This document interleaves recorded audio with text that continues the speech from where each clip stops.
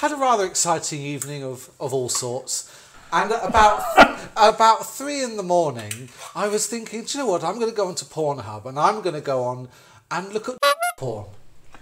Well, I've never had an evening like that.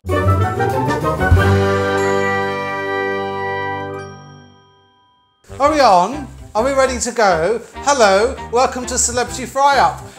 With shit, and let's start again. Hello. Hello, hello.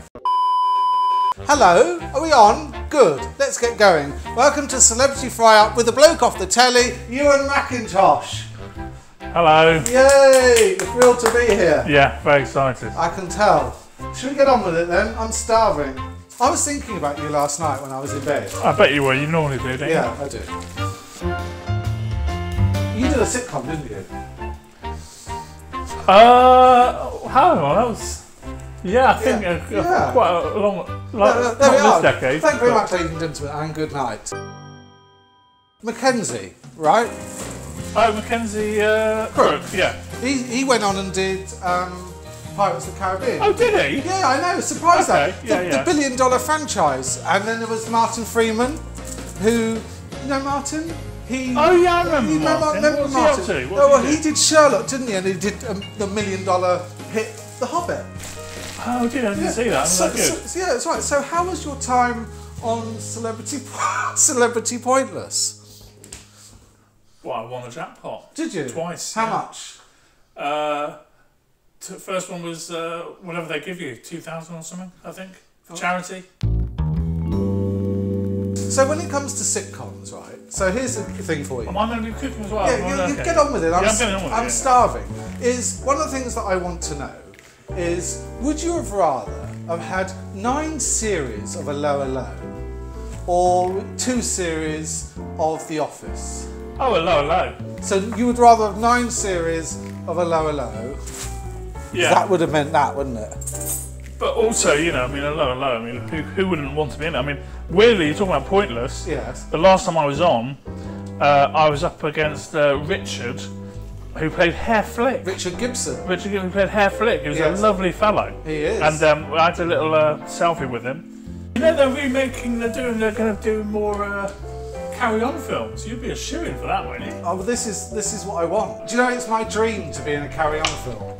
I bet it is. I will die the happiest man if I can be in Carry On. What would it would be something shitty though, wouldn't it? Like Carry On. Carry on up the arse. Yeah. Well, I hope so. I'm sure you're a big lover of Pornhub, aren't you? I'm sure we have different. I'm sure our genres are slightly different. Well, you'd be surprised. I once looked at. Had a lady. Yeah, a lady. Had a rather exciting evening of all sorts. And at about 3 in the morning, I was thinking, do you know what? I'm going to go onto Pornhub and I'm going to go on and look at porn. Well, I've never had an evening like that.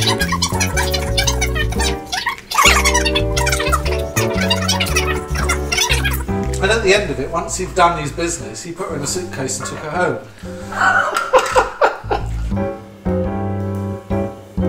I have decided, and I'm not just saying this because you're here, but I have 3 favourite comedy moments on telly and film that make me cry with laughter. You ready for number 1?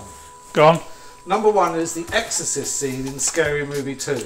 Okay. That makes me cry with laughter. Good, yeah. Number 2, the scene in where Alan Partridge is with his stalker. Oh yeah, I love that. And he calls him a mental and drives off up the You're a dead mentalist! End. You're a mentalist and drives up a dead end. That was my 2nd favourite. Do you know my 3rd favourite? Go on. Is you with Lucy Davis eating a scotch egg doing the minge joke. That makes me cry with laughter. How does that make you feel? Well, I'm honoured. It is. I'm honoured. Truly, we watched it last night again because obviously I knew I was seeing you. And yeah. We both just pissed our pants. How did they not? I mean, how did Lucy keep a straight face? Well, the thing with Lucy, you've got to remember is she's a professional actress. If Ricky made you corpse with laughter, all the others, it's fine. But if there was corpsing going on, would you all get into trouble if he wasn't involved? Or was corpsing only involved when it involved Ricky? The thing with The Office is that he was pretty much in almost all of it. Yeah. And if he wasn't in it, then he was behind the camera instigating. Yeah. You know how like Joe Mangle, Mark Little still now gets like, bouncer from Neighbours. Yeah. Do you get, where's your scotch egg, Kay? Mainly from you. Oh really? Oh look, what a surprise! Oh, isn't that hilarious? Don't spoil your appetite. I've been around to a lot of people's houses and they've given me a lot of fry-ups. And they've got frying pans everywhere. But you slams the whole lot in. Do you like slamming it in? I like slamming it all in one pan. Okay.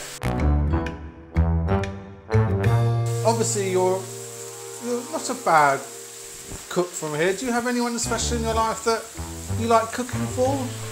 No, this is it. You know, yeah. I'm kind of a single fella. Yeah. So I'm used to just cooking for one. So it's about kind of making the most of what you've got. But when you're on the telly, don't you get bonks? Don't you? I was on Come Dine With Me 2009, and I got a shag from that. I've had an idea. Right, you ready? Good. Sounds good. So, I would like to set you up with a lady. Okay. Is there any preference? Breathing? Breathing lady. A breathing lady. Sort of. Anything else? So, my aim is now, whilst you cook this, and by the time I've eaten my breakfast, I'm going to have found you a lady to go out for dinner with you, and if she does, I will pay for the dinner for the pair of you. To say thank you for cooking me a fryer. Wow. Okay. Anywhere nice? Oxo Tower? Wimpy. There we are, Wimpy. Yeah, you can never go wrong with a brown derby, can you? No, you can't.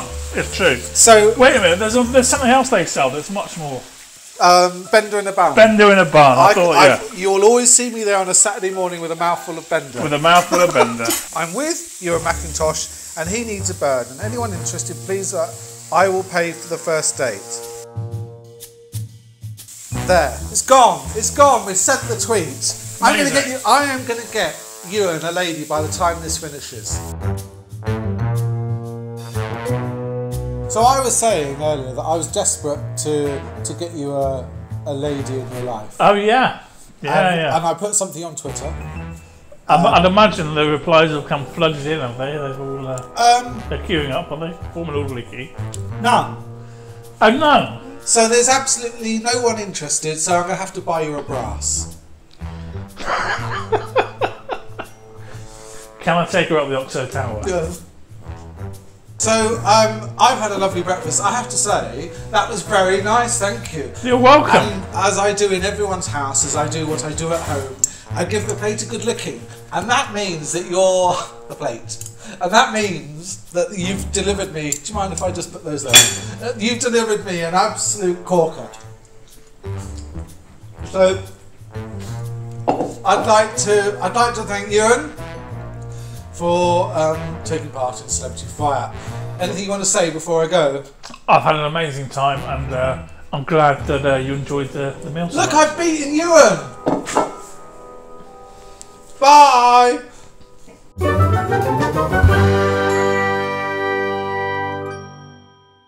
So, we've just had one in. I have to mention it because I don't want to look like no one's interested in Ewen.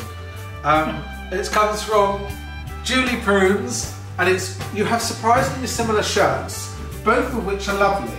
I'm already married, but happy to be a side piece if you pay for the shandy and the pork scratchings for the initial meet-up. Kind regards. I don't know what a side piece is. I mean, she's going to show you. Great.